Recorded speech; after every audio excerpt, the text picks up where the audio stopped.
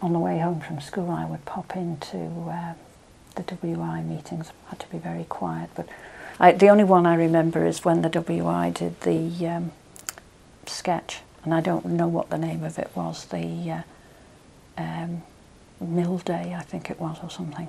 The only line I remember is the line that my mother had, which was, "Have the len on me handkerchief, Miss Killy, that I washed and dried out on the hill. I use it for boiling me puddings when the men's round after the mill." Oh, I do remember it because my mother said it so many times, and it was the only line she had. So I do remember it. And what the other lines were really gone.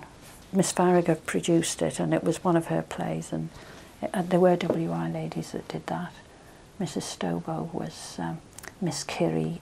I don't know who my mother was, and there was another lady or two in it. And she obviously liked them to talk quite slowly, because the way that my mother had to say her line was quite slow.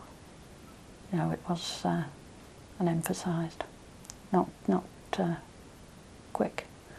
I really don't recall the whole thing, but Miss Kirry just sat and went, yes, yes. She didn't really seem to say anything. I have no clue really when it would be.